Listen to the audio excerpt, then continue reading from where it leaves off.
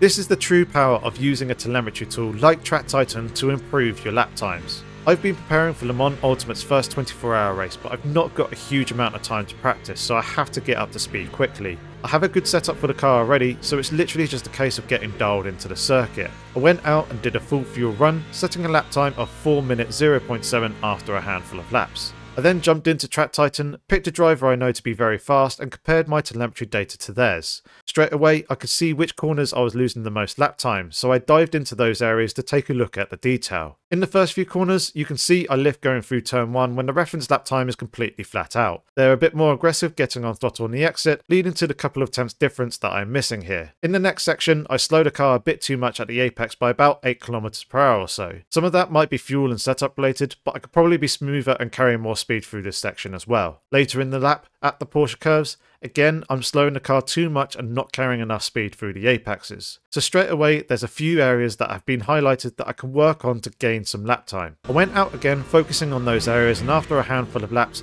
we managed to nail those 3 aspects that we looked at. Despite a bit of traffic interference and a mistake in the final chicane which definitely cost me a bunch of time, we made a good improvement to our race pace, setting a 4 minutes 0.3. This is why a tool like Track Titan is so valuable, because it clearly highlights which areas you can improve and how you can go about doing so. You can download Track Titan via my affiliate link in the description below, which for full disclosure will give me a small commission. Make sure to use code YORKEY in all caps to get 30% off your first month when upgrading to a subscription package and unlimited laps in your first 3 months.